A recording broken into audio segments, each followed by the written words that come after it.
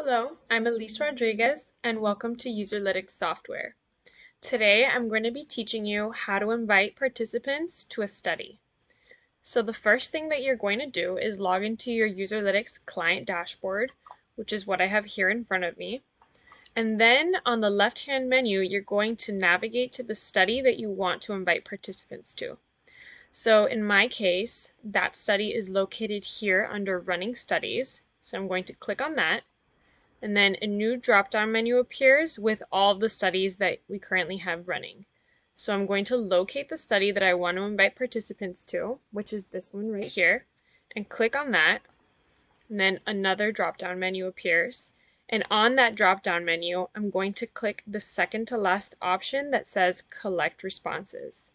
So I'm clicking on that and just going to give this page a second to load. And now we're directed to a new page.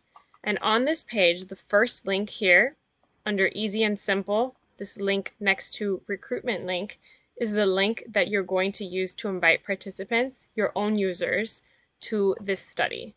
So this blue button to the right of the link allows you to quickly copy the link to your computer.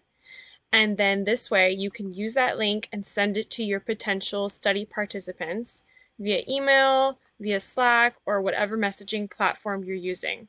So your participant will simply follow that link and it will allow them to quickly sign up for your study.